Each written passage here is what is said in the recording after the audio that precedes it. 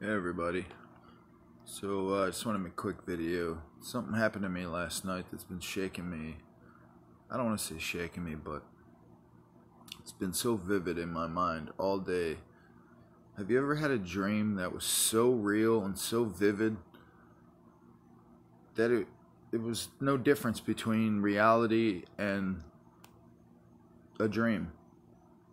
It's like one and the same. It's so vivid. That's how weird a dream can get sometimes. But make the long story short, last night I was dreaming, and in my dream, how it all started is, all I see is there's fire everywhere. There's people fighting in the streets to survive. Nobody had food. Nobody had homes. Everything was in chaos, and I kind of started to notice, like, I was only looking on in the horror. Like, I wasn't sure really. Like, I was there and I didn't know. Like, I was confused. But I look over next to me and there's a little girl. She's about 10, 11. She can't be no older than 11. She had to be about 10, maybe even 9. She was young. And she had a little pink dress on, a little white thing in front, like a little bib thing, like a little white, like a little girl's dress. And she had blonde hair. Long story short, I look over at her and I say, because I start to realize, that it's like I'm not here. I realized like it was like I was in the spirit. And so I looked over at her and I said, did I become a martyr? And she she turned her head. It was all slowly and slightly. She turned her head just like this and went. That's exactly how it happened. Very slow, very slight. And at that moment, I realized I was looking on at the horrors and the tribulation, and I had already become a martyr. Oh, she told me, I asked her, how did I become a martyr?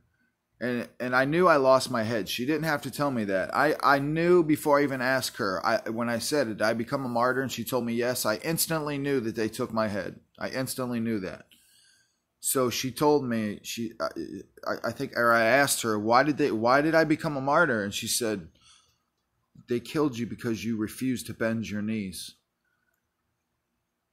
And I thought in the dream, and I'm thinking, man, this is awesome. Like, I wasn't scared. I felt great. It was beautiful. Like, it was scary because I'm looking on at the horrors. But in my own mind, I'm thinking, I just became a martyr to Christ. I'm going to heaven. I'm just going to look on it. There's nothing going to hurt me. Like, everything was just at peace at that moment. It was just weird. It was a weird dream, and it stuck with me all day. Very vivid.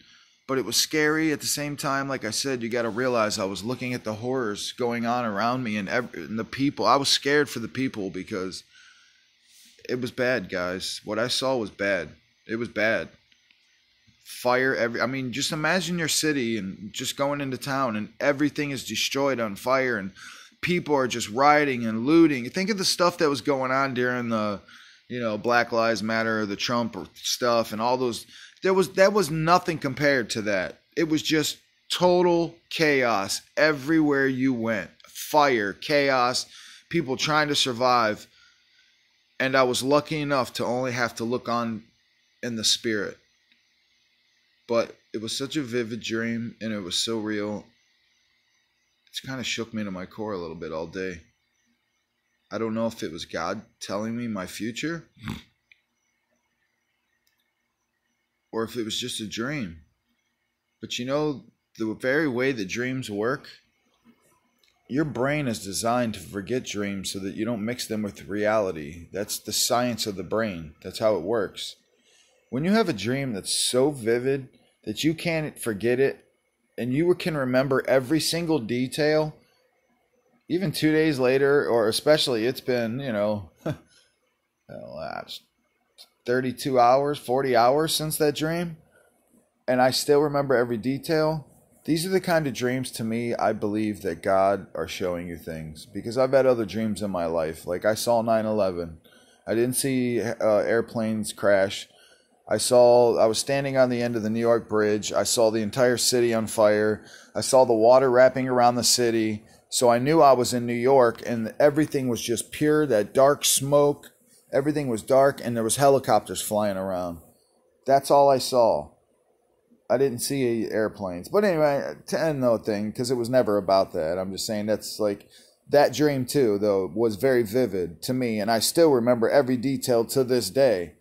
And that was something that happened 6 months before 9/11. So it's like, there are dreams I believe God give us, you know. And the Bible talks about it. In the end times, he'll give old man dreams and young man visions, or vice versa, whatever it said.